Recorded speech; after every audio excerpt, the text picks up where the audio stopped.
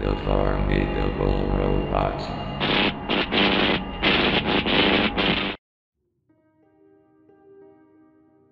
On December 3, 2006, at around 9:30 a.m., an altered version of the SpongeBob episode, That's No Lady, played on Nickelodeon. The episode was fairly new at the time, first aired on November 25th. In fact, this was the second ever airing of the episode. The plot was about Patrick having to dress up a woman after being told to get out of town by what they thought was an angry incidental. There is a specific scene in the episode that was altered that day. The scene in question is when Squidward, infatuated by Patricia, Patrick's disguise, hands out a paper to her as some form of gift. The screen then shows what was on the paper, being a simple drawing of Squidward.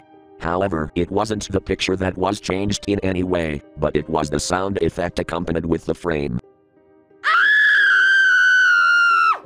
In the original episode, a woman can be heard screaming when the drawing was shown. This is where things started to become different from the original episode. The scream would loop 5 times as the still frame got more saturated and sharper. Soon, the scream proceeded to abruptly change to a different sound. It was that of a woman screaming for someone to not die. It sounded more guttural and genuine. The quality of the voice sounded like it came from a VHS voice recording, rather than a studio. The transcript of the audio was as follows. Molly! Oh, Molly! No! Please, no! Please don't go!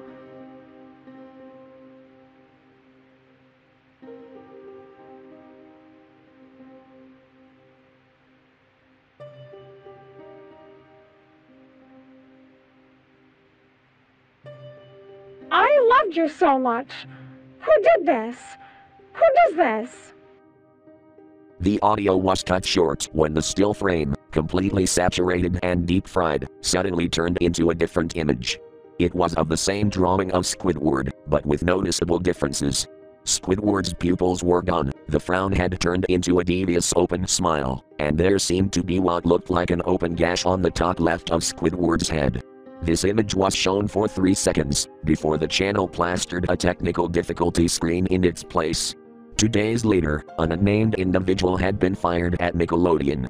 The reason he was fired was due to tampering with the broadcasting. He had apparently played this as a final farewell to Nickelodeon. He was later arrested on the account of murder after they had connected him with the audio, which had been recorded on a VHS tape, depicting the murder of 22-year-old Molly Dean.